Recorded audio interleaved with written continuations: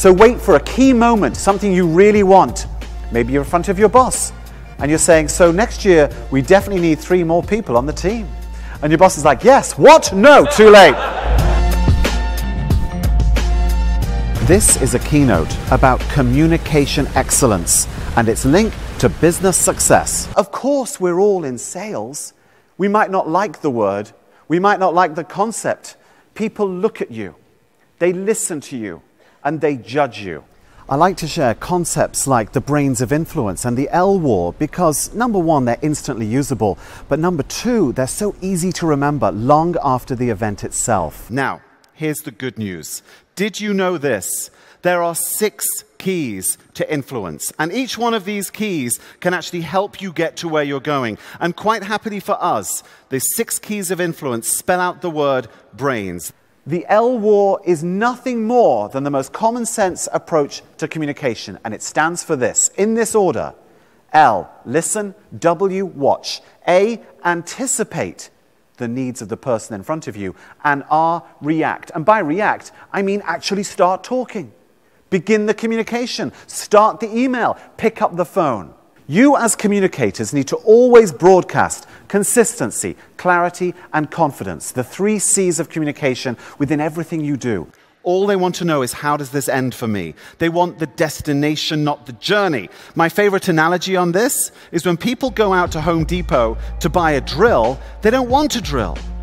What they want is a hole in the wall. That's what they want. Oh, hold on. There, that's much better. That's what they're after, destination.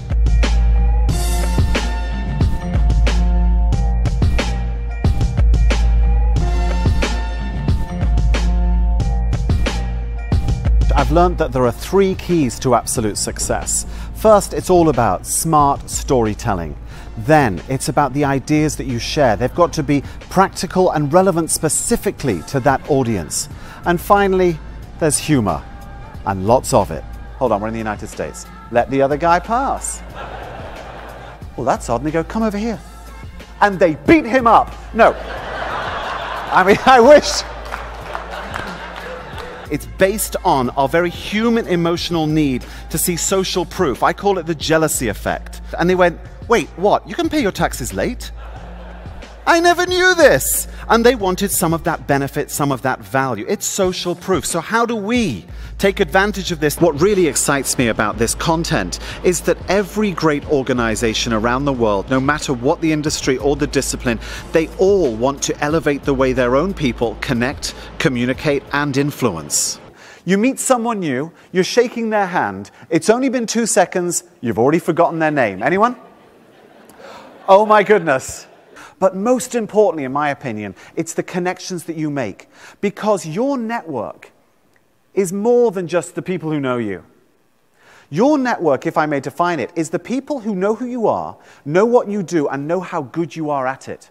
Your unofficial sales team. What really fascinates me is the interplay between the psychology of influence and the power of language, literally the words we use, the rhetorical devices, the sentence structure. In his first campaign, he deployed as a rhetorical device something known as the power of 3, also known as a tricolon, because it just works. It sounds good to our human ears.